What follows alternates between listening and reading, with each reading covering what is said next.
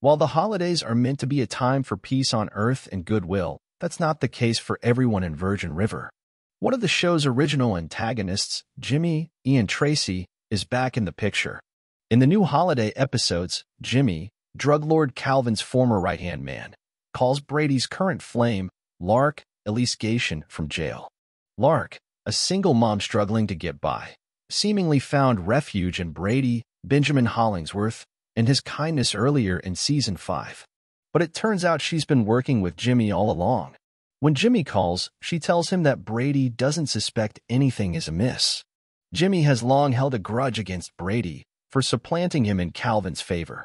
Virgin River fans will recall that Jimmy held Mel, Alexandra Breckenridge, and Jack, Martin Henderson, at gunpoint to bring them to the camp to tend to Calvin, David Cubitt, after Calvin was shot. Jimmy's hatred of Brady has likely only grown with Brady's role in bringing down Melissa, Barbara Pollard, and the entire Virgin River cartel operation. Showrunner Patrick Sean Smith warns that fans of Brady should be worried. He definitely is a nemesis to Brady, he tells EW. And we're just getting a hint of what Jimmy's up to get back at Brady. And what of Lark?